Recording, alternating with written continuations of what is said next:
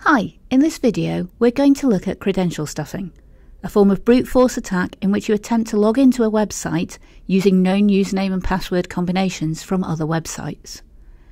These sets of credentials are usually collated from earlier data breaches.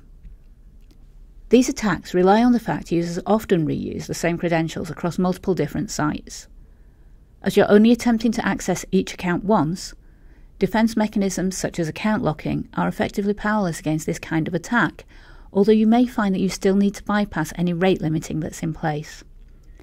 For ideas on this, you can check out the authentication topic on our Web Security Academy. Before you start, you'll need a list of username and password pairs. If you're following along using the Excessive Trust in Client-Side Controls lab from our Web Security Academy, we've included correctly sorted word lists in this article.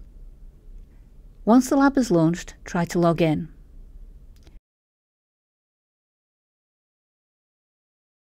From the Proxy HTTP History tab, identify the request for submitting the login form, right-click and send it to Burp Intruder. Go to the Intruder Positions tab and select the Pitchfork attack type. Highlight the username and click on Add to mark it as a payload position, and then do the same for the password. Go to the Payloads tab and under Payload Sets, select Payload Set 1, Payload Type Simple List. Now paste in the list of usernames. Then select Payload Set 2, again Simple List, and paste in the list of passwords. Click Start Attack. When the attack is finished, study the responses to look for any behaviour that may indicate a valid login. Potentially differences in error messages, response times or status codes. In this case, we can see one of the requests has received a 302 response.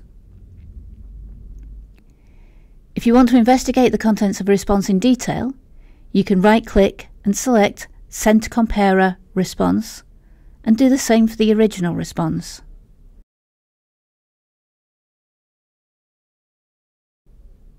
On the Comparer tab, you can then select the two responses and click Words or Bytes to highlight any differences.